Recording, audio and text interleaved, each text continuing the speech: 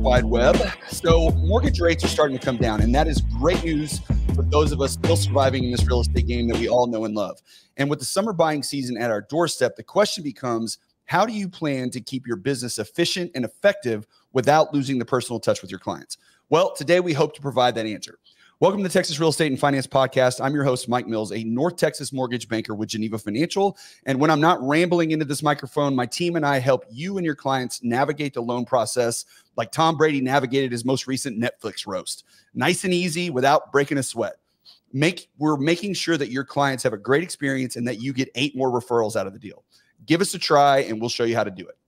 Now, today's episode is all about how to take your real estate game to the next level using all the technology tools at your fingertips these days. Our world's changing rapidly with new regulations, new software systems, and AI becoming a bigger and bigger part of our daily lives. So, how do you manage all of this without going insane, but keeping that close connection with your clients? Well, today we're going to show you some tools that are easily accessible and can change how you operate your business day to day. But before we start, if today's episode gets a little something going in you and helps you take those next steps in your real estate skills, please share it with a friend. We keep chugging along each and every week, adding new listeners and more downloads, and you guys are a big reason why. So like, comment, subscribe, and share this podcast with someone that you think would benefit from what we bring to you each and every week. I can't thank you guys enough for all the support, and we're just starting to see what a little community is capable of. So today, we welcome to the podcast a man with 35 years of experience in the real estate industry. He's a best-selling author, the former CEO of Keller Williams that was integral in transforming Keller into the tech-focused real estate brokerage that it is today. He's been a licensed realtor for 35 years, so he knows what it's like to be in the trenches. And now he's the president of Austin-based OJO and Movoto. I knew I was going to mess it up as we go. It's a real estate platform using the latest technology to revolutionize and manage your real estate business. And he's here to tell us all of his secrets. So please welcome to the podcast, Mr. Chris Heller. Hey, Chris. Hey, Mike. How are you? I'm doing awesome, man. How are you today? You're down there in Austin, Texas. I think it's like it's becoming the tech hub of the world. We're like it's the new Silicon Valley. Yeah, those buildings behind me used to be, or is what used to be Rainey Street, which used to be a lot of little old houses. Now it's skyscrapers.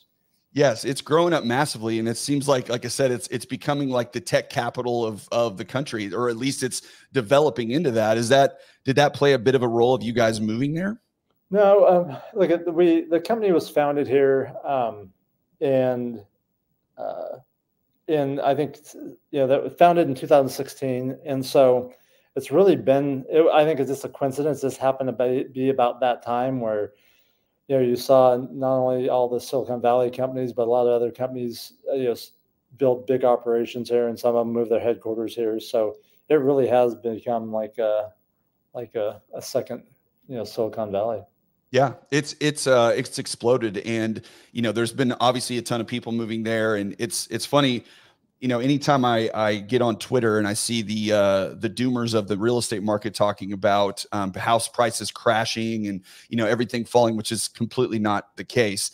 They often use Austin as an example of this, and they'll show Austin prices, and it's kind of it's one of those things where you go, okay, well you can only have a boom for such a period of time and prices skyrocket the way they did without having a bit of a correction. And especially when you're talking about homes, they'll show a house that was listed for 2.6 million and now it's only down to 2 million. Like, oh my gosh, it's falling apart. I'm like, let's settle down a little bit and realize, where you came from versus where you are, because the prices have certainly adjusted, but they're not crashing by any stretch of the imagination. No, you hit the nail on the head. I mean, things like in this market, things went up just at a crazy rate, and that's not sustainable. And there's always adjustments in markets, and there's always cycles in markets. So yeah, and you can't pick the biggest boom markets and say that those are the ones, because I mean, I can't think of another market in the country when you look at a city like Austin that exploded the way it did over the last 3 years. Yeah, I agree. All right. So tell us a little bit about your company. So we talked a little bit about this ahead of time before you got on, and you've got kind of a web here of companies kind of, bound together. But Movoto. There we go. Movoto is really the forward-facing part for the consumer and the realtor. So tell us a little bit about what Movoto does and how these companies kind of lever each other and integrate.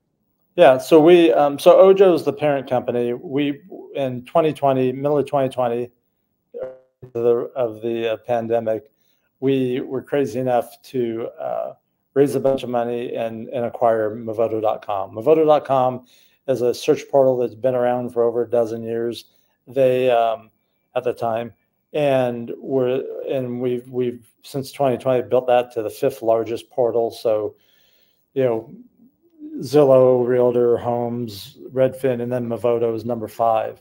So we operate the 5th largest portal. It's the largest privately owned portal. All the others are public companies. And we take those consumers, they're looking, to buy, sell, or to some of them just looking for financing help to refi or HELOCs. And then we introduce them to the appropriate service professional, a real estate team, a real estate agent, a lender, for them to get their needs met. So that's at a high level, that's what we do. At a detailed level, we could spend the rest of the day talking about, but we partner with top producing real estate teams in every city. We have another platform specifically for solo agents where we help them, increase their productivity significantly. And we do both of that with the introduction of consumers that are looking to buy and sell homes. Now, that company that integrates for the realtor side, that's called Lever, correct? Yeah, that's for solo agents, for individual agents. Lever is really a service platform where we take individual agents that they don't want to join a team, right? They don't want to give up their identity. They probably aren't going to go build a team, right. But they want to do more, and they either don't know how or they don't want to do the things they need to be able to do more. And that's where we come in. With Lever, we sort of take care of all those things so they have more time to spend with buyers and sellers. So we handle their database, their CRM for them, their marketing, their transaction management, lead gen, and provide training so that they can, we put all those pieces together and make sure they work very tightly. The campaigns are set up, the marketing makes sense, and handle that all for them so that they can just spend their time, being in front of buyers and sellers. And when we do that, we usually see their productivity go up. So you've obviously been doing this for a long time. You've been in the real estate business for 35 years as an agent yourself, running a team, doing all this kind of thing. The database aspect of what you guys do, I think, is a very important piece of any agent's business. And I often think it kind of goes overlooked a little bit because, agents spend so much time of their day, meeting people, going to events and functions and spending time with friends and building their sphere and trying to get in front of people as often as possible, that they lose, because most people that are sales oriented, we're personal. We want to be amongst people. We want to be in the crowd. We don't want to sit at a computer and put in data in order for our management system to go out and market to those people. But can you speak a little bit to the importance of that and why it is such a crucial piece, especially these days, when trying to, build your clientele, add new people to your network, and use those kind of technology tools that can really kind of develop your business for the rest of your career? Yeah. So as an agent, you're either just doing things by chance, by happenstance, like, friends and family, your neighbors, some close associates that you help them with their real estate needs, or you're building and running a business. And when you build and run a business, it absolutely requires that you have a database of prospects. So past prospects and past clients, current prospects, people that you can be marketing to on a regular basis to become top of mind, to get referral and repeat business from. And so that is the key to any agent's business. It's the key to any insurance agent's business or a loan officer's business, right? It's anyone in sales that is, responsible for their own book of business has to be able to continually build that database and then effectively market to that database. Agents we see they usually fall into, they're all across the spectrum, but the two ends of the extreme is what we often see, where they either don't do anything with their database, or they spend all their time, monkeying with it and never actually doing business. And so we don't want agents to do either one of those. We want them to, if they're part of Lever, we're going to set up for them. We're going to make sure it's set up the right way. We're going to make sure it's running the right way. And then it's just on them to do the things they need to do, which is to have the interactions and to build the relationships. And all they have to do really is just put the information into the system, right? Yeah. Oftentimes they have it in the system, but it's not organized. It's not categorized correctly. It's not tagged correctly. It's not sorted the right way. So the first thing we do is help them do that. Get it. Right. Get it. That's where the training piece comes in that you guys provide for that, right? It's like a junk drawer. We come in and organize it for them. And then, Yes. and then we make sure that they have, the appropriate marketing and all the assets they need to be able to be sending out the touches and effectively reaching out to people so that they start to see a return from that database and start to get business and referrals from it.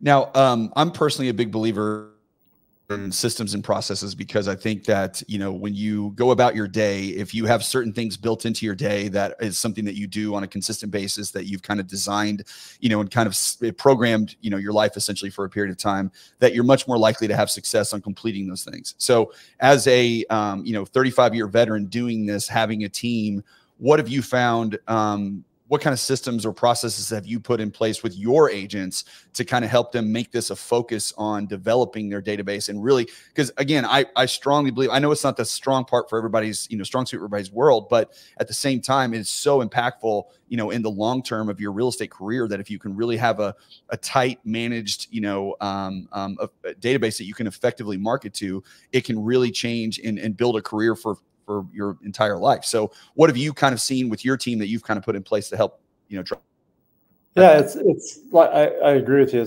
It's critical to building something, right? If you want to just go through, month to month, year to year, and, doing whatever comes your way or whatever you bump into, then, you don't need anything. But if you want to get a dividend off the investment of time and energy, that means you have to be building something. And the great news with our business, with mortgage business, with insurance business, almost anything that involves sales, is that if you do it right, there is a momentum that you can build. There is a snowball effect where it can start to build on itself and gain momentum.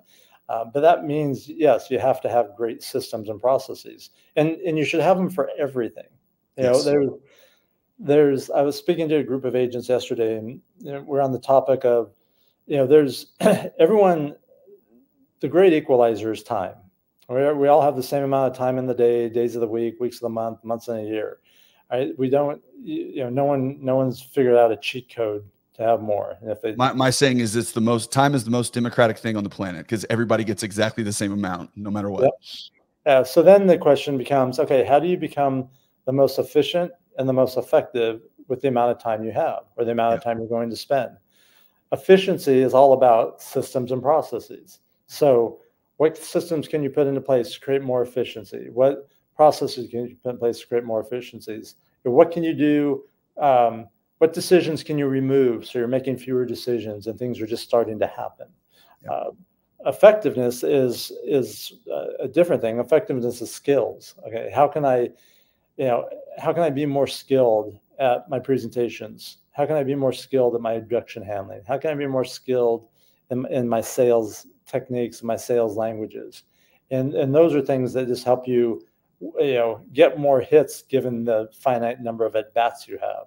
Right. So, it's the, if we use a sports analogy or baseball analogy, since we're in baseball season, I guess actually we're in baseball. We're in all the seasons right now. Yeah, we're in all the seasons right now, almost. Playoff. So I got my Mavs shirt on. We're in second round of playoffs. We're up 3-2. One more game. We get to the Western Conference Finals. I'm excited. Yeah. Watched a little bit last night. It's the at-bats are the opportunities we have to meet with buyers and sellers. The processes are all the things that get us to that at-bat. Right. It's the monthly touches that we have, the automation that we have going on to reach out to people, to solicit, engagement from them, to solicit referrals from them. And those are the things that you want to really leverage technology for, because technology does some of those things really, really well. Yeah. Well, and speaking of that, so, you were, the CEO of one of the largest real estate brokerages in the country for a number of years over at Keller Williams. And you played a pretty big role in kind of shifting them from the old world to the new world, and really starting to leverage technology within the brokerage, on a large scale. So tell me about that experience. What was it that you saw when you got there? And then what did you start to implement and then see the fruit from, once you kind of put a lot of those processes in place? Yeah. Well, when I got there, I was there to build Keller Williams globally, right? To go in other countries. And one of the first things, there are a lot of things I had to solve for, building companies in other countries. Yeah. But one of them was technology. Like, how are we going to deliver our value prop, in another part of the world? And how are we going to set up that partner in that country to be able to deliver the services and the tools that we had?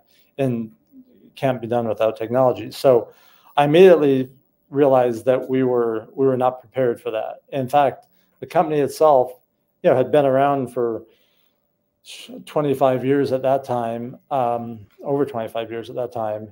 And at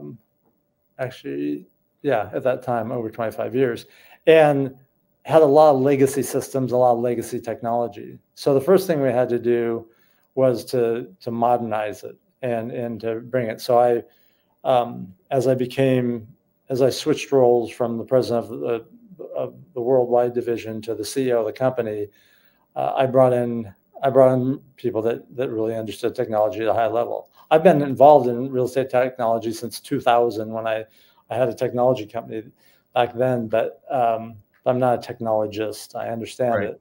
I'm not in. You understand the importance of it, but you're not exactly the one coding up the system. Going to go code and build it or design.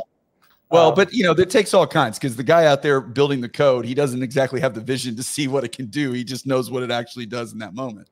Yeah. So, hired in a lot of people, chief innovation officer, chief product officer, chief technology officer. We worked really hard to, sunset as many of the legacy systems as possible, to connect the systems, streamline things, to have a strong data layer to be able to, benefit from the data that we had and the data that we were aggregating. And then on top of that, then you could start to build things. And that's where the level we got to when I left to pursue some other things. So it was necessity, things we needed to do, as also as it was the right time, right? It was right. Technology was really, especially in our industry, was really starting to advance at a fast level. And the things that agents and brokerages did for decades, with marginal improvements in technology, started to advance very quickly. So, we're able to do things and help agents do things to become a lot more efficient, a lot more effective. The things an agent can do now, from a marketing standpoint, from a database management standpoint, to building new relationships, to deepening the relationships they have, all using technology, is fantastic. Did you, when you were going through this transition, because we see this a lot, on the mortgage side for sure, and then when I talk to agents every day, especially because I use AI a ton, and I am a big proponent of it, and I try to help people, show them how to use it in their business, because it's going to change everything really. But there's always pushback. There's always, well, I don't want to get into that, or I don't have time to learn that, or this is the way I've always done it, or, that's my favorite. Well, this is how we've always done it, so we're going to keep doing it that way. When you were at Keller and you were trying to bring in these new systems and processes to what you guys were doing to scale it, what kind of pushback did you get? And then how did you combat that? What was your, how did you keep that from permeating through everybody else? Because anytime change occurs, there's always going to be those naysayers that don't want any part of it. And when you're trying to spur that along, you got to keep that, kind of minimized as much as possible. Yeah. Okay. You're never going to find a leader in any company, in any industry, in any field that you're going to hear those words come out of their mouths. Right. Oh, this is the way we've always done it, or this way. Like, those are the ones that become dinosaurs, right? They aren't the ones that become. They don't last very long. Yeah. So fortunately, I had an owner of the company, in Gary Keller, who does not think that way, and is very growth has very much of a growth mindset and learning base, as am I. And so, and in seeing how technology was advancing and how it was impacting consumer behavior, and understanding that for a service provider, you have to be able to, at the very least, keep up with consumer behavior, if not exceed their behavior or their expectations. Because when behavior changes and behavior keeps growing, or you see how the direction of behavior is going, along with that are expectations, right? Right.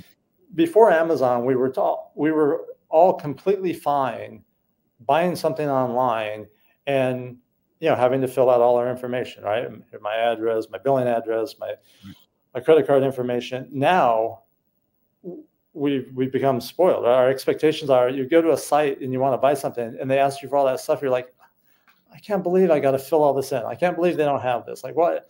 Why didn't Google just put it in there? You should have just put it in there. You have everything. Just put it in there. And then because we're so used to being able to do that on Amazon, right? So, so our expectations as consumers keep getting elevated based on how technology advances. And as service providers, you want to be able to keep up or exceed your consumers' expectations. If not, your value proposition can be dramatically diminished. Well, and from a realtor's point of view too, nowadays, especially because when involved in, you're filling out contracts, you're doing seller's disclosures, you are, gathering data from your clients on many levels. To make that process as simple and easy as possible is going to put you in another echelon of professionals compared to everybody else who, you're having to sit there and fill out a form or do a Google Doc or whatever. So what have you guys over at Movoto and within the, within your real estate portal, what have y'all built out to kind of help make that process easier? So that way the realtor can spend more time, getting to know their clients and getting that personal touch versus all the technical needs that have to happen in any transaction to kind of speed that along. Yeah. So we're lucky because we get to partner with the top teams in the country. We have about 300 top teams that we're currently partnering with and growing. And these, when I say top teams, these are like the best of the best. Right. And these teams have already figured that out, right? That's part of how they became who they are. Right. On the individual agent side, those individual agents are either dependent upon their broker providing all those things, which is really hard for a brokerage to do. Especially these days. And quite frankly, I don't know if that is what they should be trying to do, or they have to figure it out on their own. And that's where our lever platform is so appealing to agents, to individual agents, because if they don't want to figure it out on their own, or they don't like doing it, or they can't do it, and they don't want to go join a team or build a team, we help them do those. Like in those 5 areas of their database, their training, their leads, their transactions, and their marketing, left out in the 5th one. When we're helping them with all those 5 areas, that really frees them up a lot to where they then can spend their time, building new relationships or deepening the ones they have, or hopefully both, so that they have a business that's actually growing from year to year. Do you feel like Lever's been able to, is the transaction coordinator a necessity any longer with a lot of this stuff that's been innovated, or do you think that role is still has a purpose in today's transactions? There's a lot of things that we leverage automation for in our industry. There's certain things that still take the human touch. It still takes a human to be able to talk to a buyer, for example, about the repair requests and what they should ask for, what they could ask for, or to help them negotiate those aspects with the seller, or to keep things in perspective so that people don't get positional or judgmental about the other party, and then all of a sudden they're not moving forward when they really should be, because they've an incredible personal transaction and a lot of personal feelings get involved with it on a regular basis. So yes. Yeah. So especially during the transaction, right? That's when, emotions and stress are at their highest levels. So having people involved in those areas are areas that I don't see that changing. I don't see it changing anytime soon. No. I'm not going to say it's never going to change, but not soon. I think where you'll see,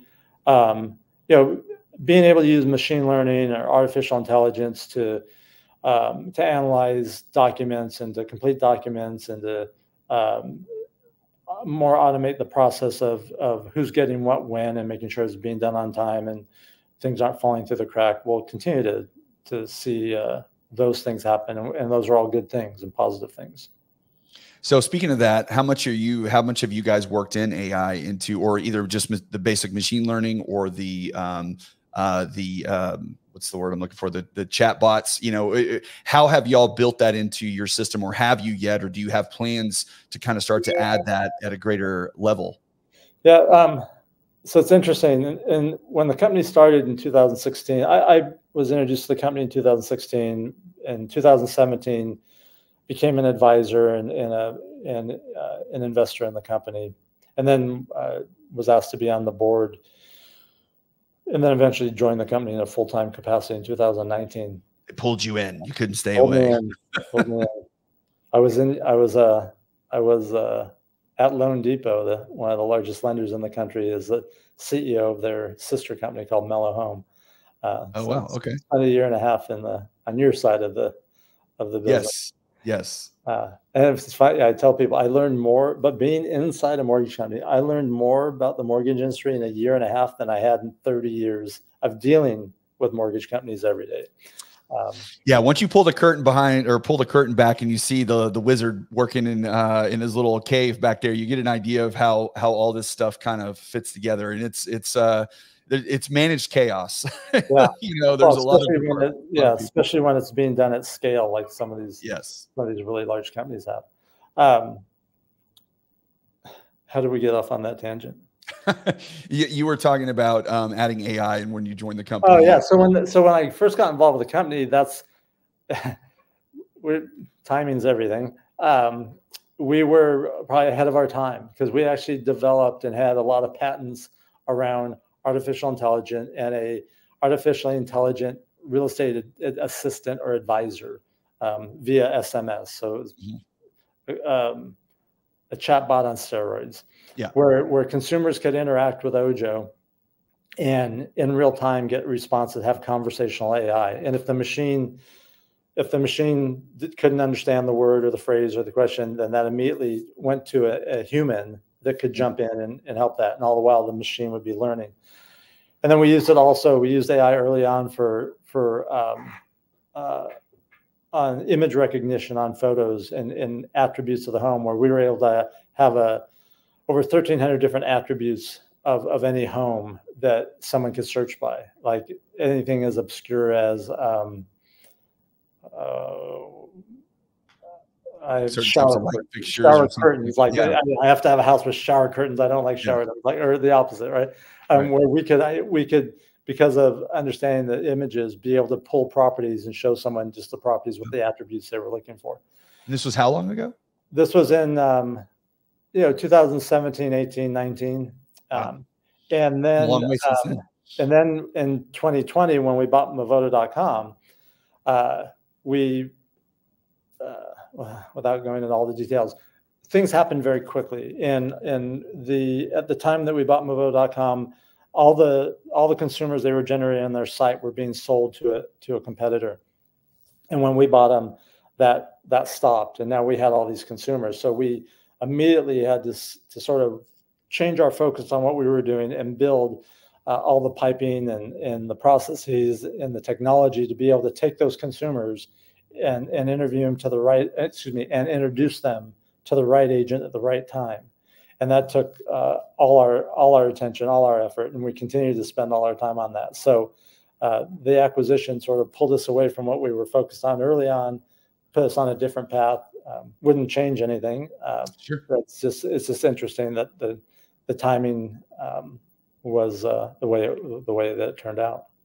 And so since then, Mike, answering your quick question, so we still use AI and machine learning in a lot of ways. Most of those are behind the scenes, where the consumer doesn't necessarily understand that that we learn from what they're doing, and then are able to serve them up things so that we use it in assessing how effective the agents and the teams are, and how we match the consumer with the right agent and at the right time. So if you were starting your own real estate brokerage today, and with all the tools that you know that are out there available to an individual agent, or even a team, what do you feel like is the most essential pieces that you need to have, in order to truly build your business and be able to touch as many people as possible? What would you focus on? It's not just one thing, right? Because you need the connected pieces Right. it's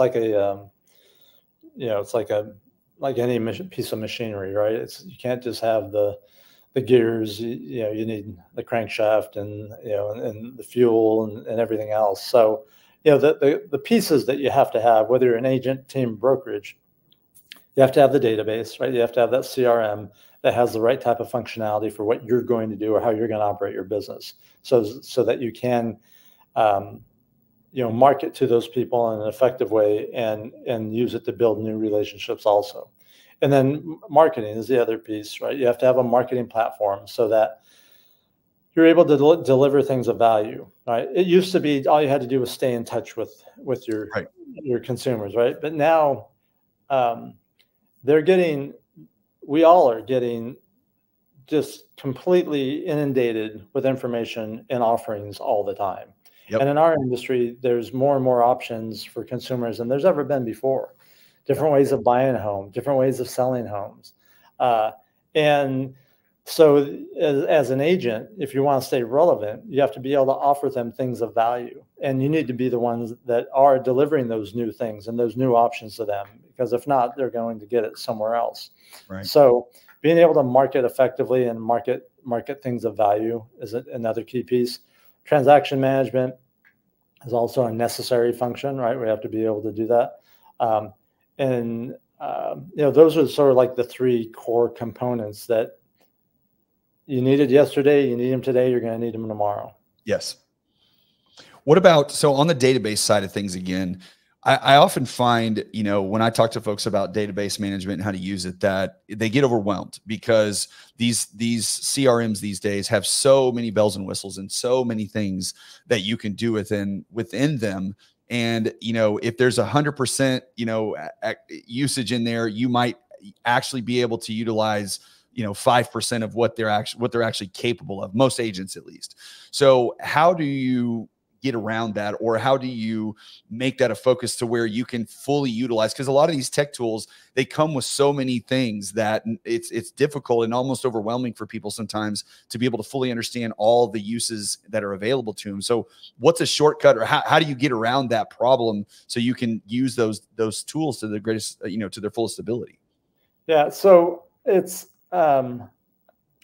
I think what you're describing is completely accurate. And I think it's a function of agents not knowing what they should do, and rather wondering or asking, what can they do or what can't, because there's a large number of ways to do that. I was going to say an infinite, but I don't think it's infinite. There's probably a finite number, but sure, there is a large number of ways of doing things. All right.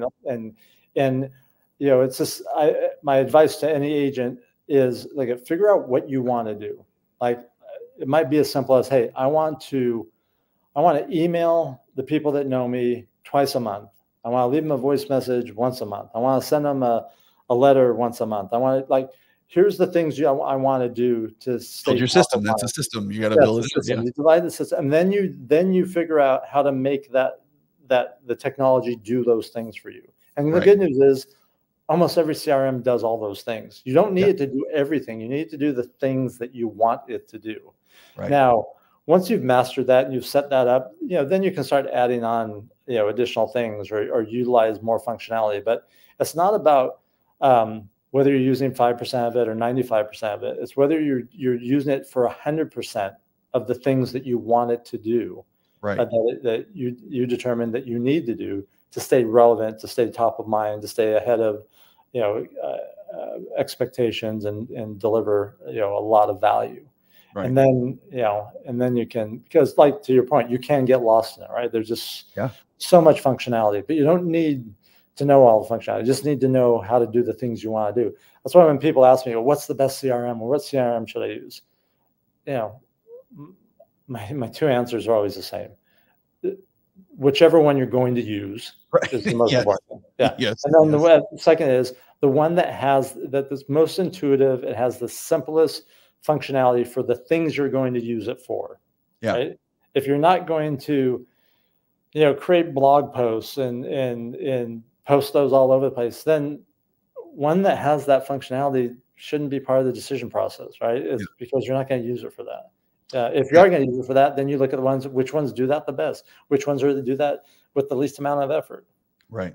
Yeah. It's like getting in your car with a map in front of you and going, I can go anywhere, but you got to have a place that you're trying to get to in order to get the right road to get to the path where you're trying to go. So that's the importance, like we said in the beginning, of creating processes and systems that are going to operate your day and sitting down and actually thinking about it. And I think that's probably one of the biggest disconnects for people is that we're all busy, right? Everybody's busy 24/7. You wake up, you've got phone calls to make, you've got kids to take to school, you've got, meetings to go to, you've got work to accomplish or whatever. And you don't carve out an hour or two or however long it takes to actually plan what you're going to do. Most people just let their day plan it for them.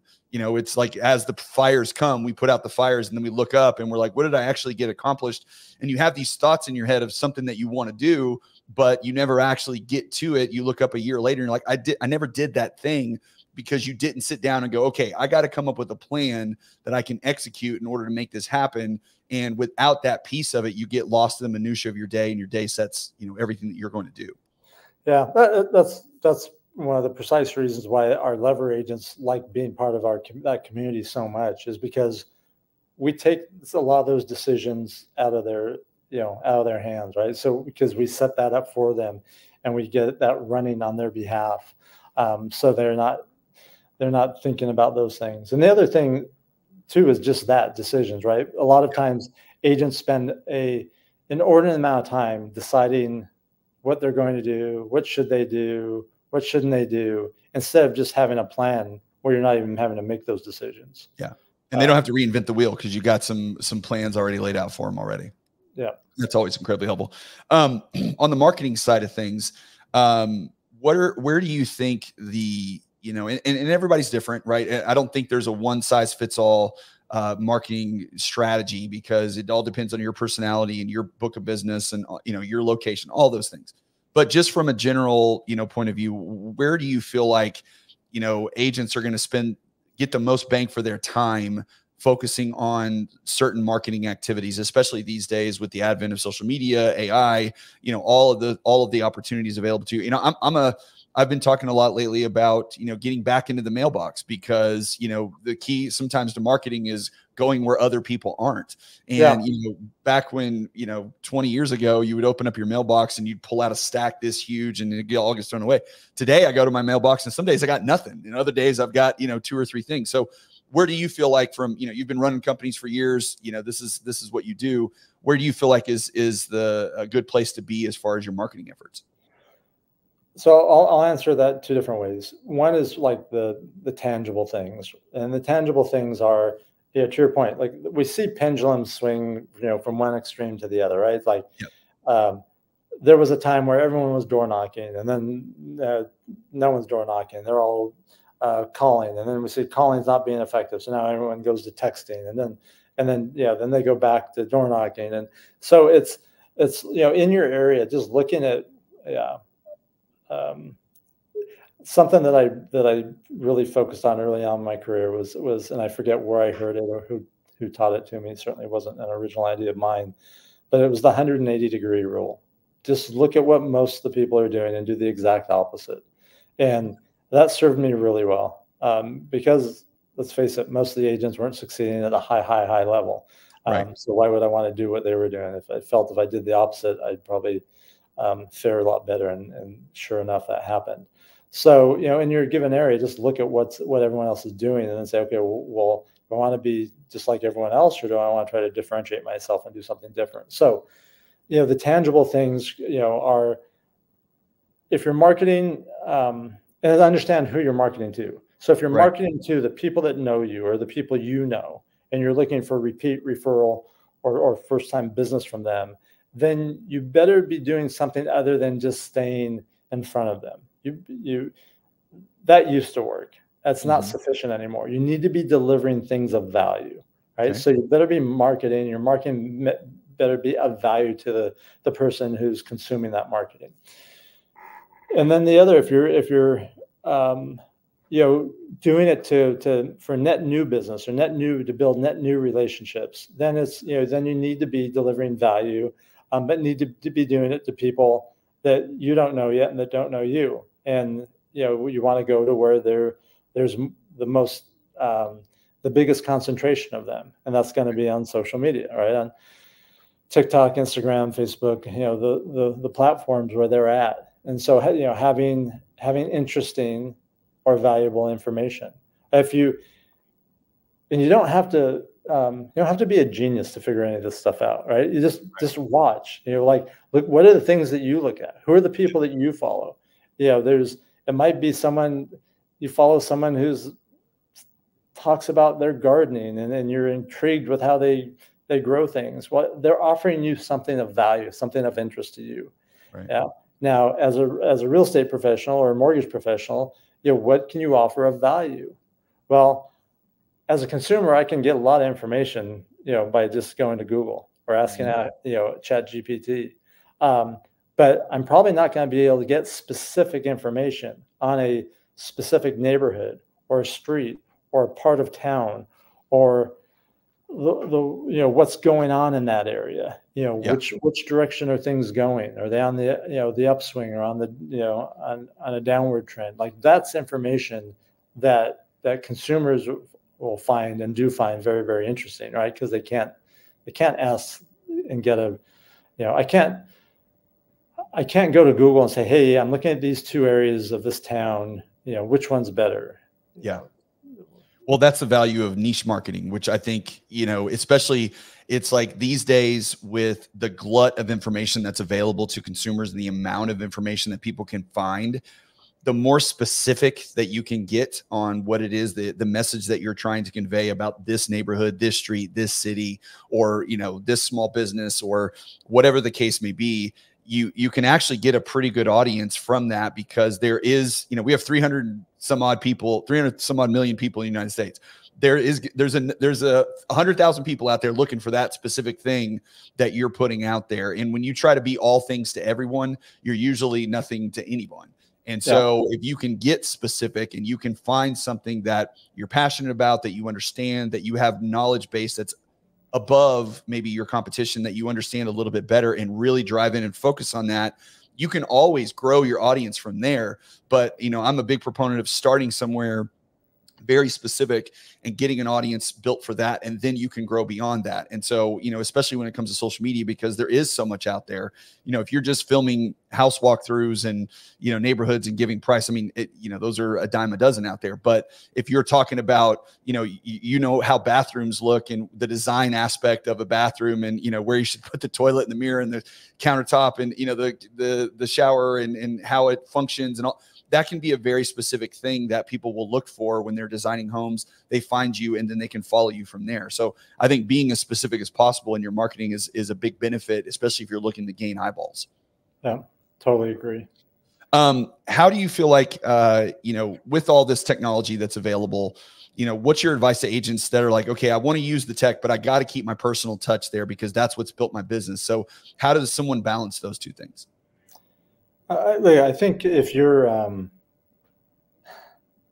unless you're completely just plagiarizing things or leveraging, AI 100%, it's not easy. It's not hard to keep your personal touch, right? You have to insert yourself into everything you're doing, right? You need to put it into your words. You need to talk the way you talk. You need to act the way you act. And so I think that's just, if you're not taking a shortcut and just doing things the right way, I don't think you need to be worried about that, because it'll naturally happen if you're the one, that's doing that. Look, I use AI all the time. I use it for helping me with certain responses to emails or certain things I need to craft. But I always then put it into my words. Like if it says something that I would never say, I'm not going I'm not going It's to like an use that. inspiration. It gives you, you're Yeah. looking for a way to put it. It's like gives Gives you a me a couple ideas. framework, Like, it gives me 80% of it, and then I, yeah, then I put the finishing put your own touches spin. on it. Yeah. Well, I would be remiss if I didn't talk to you a little bit about all this NAR stuff that's going on. Obviously, it's it's been all the news, rage in the news in the real estate world over the last 12 months, essentially. So, everything is starting to settle in, which is a good thing. I think for a period of time, we were living in a world where nobody knew exactly what was going to happen. And there was a lot of confusion and doubt as to how it's all going to turn out. And I think that's we're kind of starting to see a clearer picture of what it's going to look like, going forward in our new reality here. I want to kind of get your take on, how all this shook out, what you feel like, where you feel like this is headed ultimately, how you feel like it impacts the individual agent. And if you were, with your team, where are you telling them to focus their efforts on, going forward, adapting to the new market? It's going to change things, hands down, right? There's changes starting August 17th. Right. How we do things will be different. Boy, you asked a bunch of questions in one there. So and I think,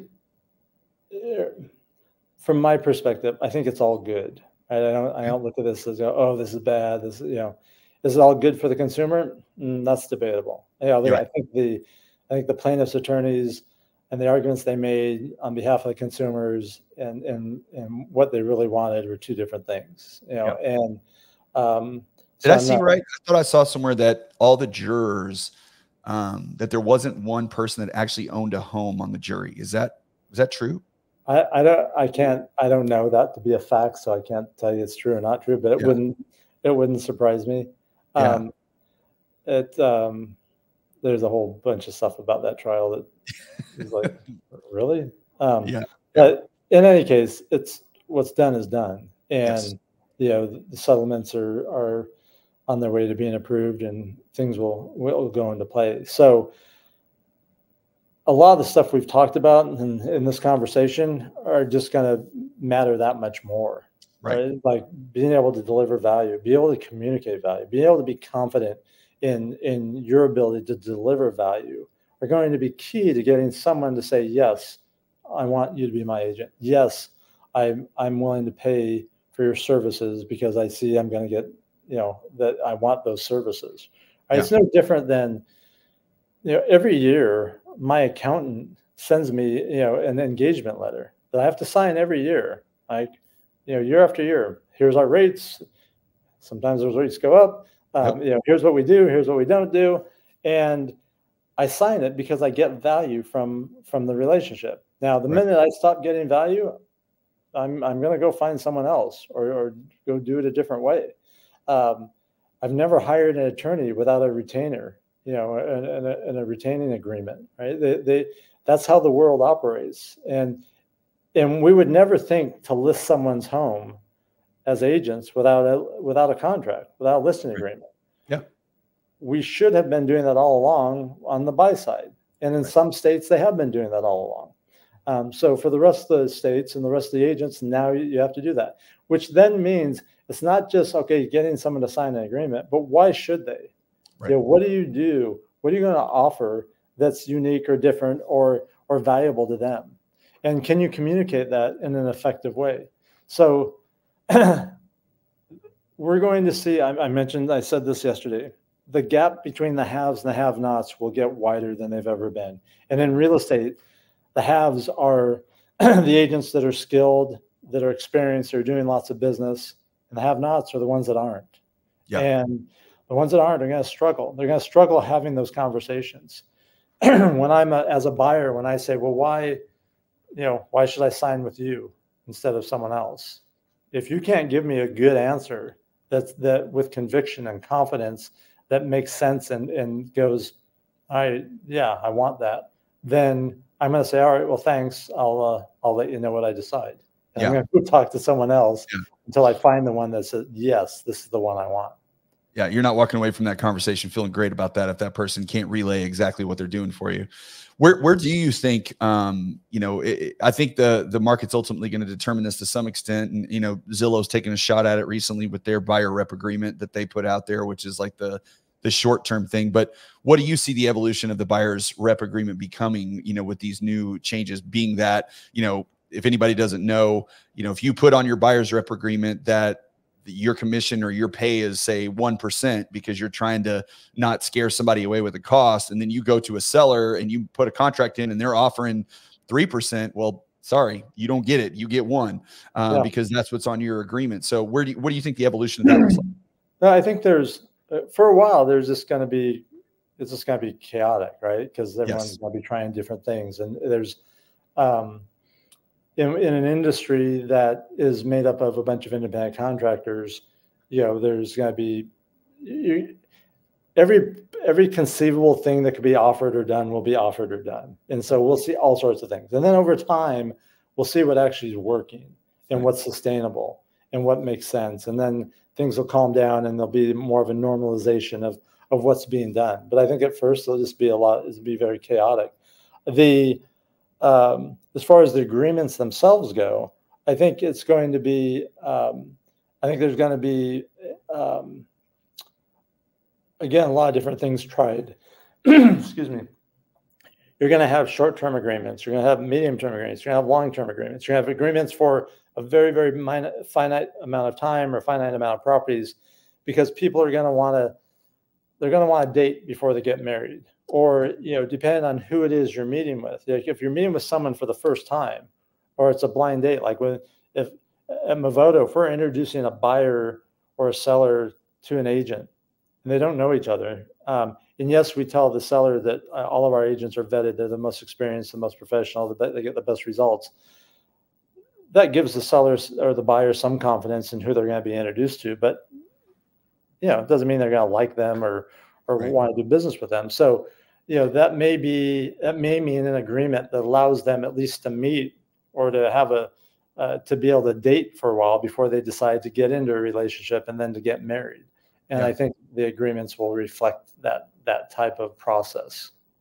Yeah, they're going to have some sort of a dating your realtor app where you swipe right or whatever that's going to be necessary for this going forward. The good news is that most real estate relationships are established with someone that you generally already know to some extent or been at a warm referral. So there's a relationship there, to begin with. And then it's just a matter of, setting the parameters of that relationship going into transaction and seeing where that, ultimately takes you. And I think that's good. I think that's good for the industry. It's transparency, it's communication. I don't think any of that is bad. I think that's a positive thing.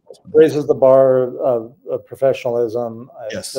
That's what good agents and brokers and teams have been wanting that for years. They've been saying, hey, there's too many agents. There's too many. The bad agents make it hard for the good agents. There's no barriers to entry. All those things. I think these changes will actually, for the first time, address some of those things that people have been asking for. Last thing I want to get from you before you go is I want to get your opinion on the state of the housing market as a whole, so I read a statistic the other day talking about different generations, boomers, Gen X, which I'm a part of, millennials, millennials, by the time they got to 30, only 41% of them were homeowners, whereas boomers, by the time they got to 30, 52% were homeowners and 48 of Gen X. So there was a fall off, but it wasn't dramatic. And then we see this massive fall off down to millennials. And I anticipate even a bigger one as we get into Gen Z. So, with home prices becoming so incredibly unaffordable, with the market being in the free money, basically that was just given out for the last 5 years, and interest rates being so low and causing all these asset prices to go through the roof. What do you think, or how do we get our way out of this? Is there a solution? What is our market going to look like in 15 or 20 years? Are we getting to a place where home ownership is only going to be something for the uber wealthy, or where are we headed? If I knew the answer to these questions with certainty, I'd quit my day job and place all the bets that I need to bet. So that's my disclaimer. Yes. I don't think there's any going back, right? There's not, how are they going to get things back to this way or back to that way? There's no going back, right? Things are moving forward. They're evolving. They're changing. How people work. The younger generations aren't looking at homes the same way that I looked at homes when I was their age, or that you did when you were their age, right? When I looked at, like, this is where I'm going to live. This is where my job is. This is where, right. Now people are like, hey, I could work from here, or I could work from there, or I could work from anywhere, or, and because of that, do I want to be nailed down? Do I want to have that? So there's a combination of, human behavior and how behavior is changing. And then there's the real issue of affordability, which is the other big challenge. So your question was kind of a leading question, but yes, I do believe in the future, there is going to be, just like in the number of transactions that agents do, the haves and the have-nots, I unfortunately believe the same thing will happen for, the people in this country, that the gap between the haves and the have-nots will continue to widen, and home ownership and owning real estate is the biggest investment people make, and if they don't have the ability to do that, they don't do that. So will there be things to address it? Yes. Will they help? Yes. But unless there's some big resets, which would be really painful. When I talk about a big reset, I mean like values coming down 20%. Yes. We've had that happen before, and it is very painful. There are a lot of casualties when that happens.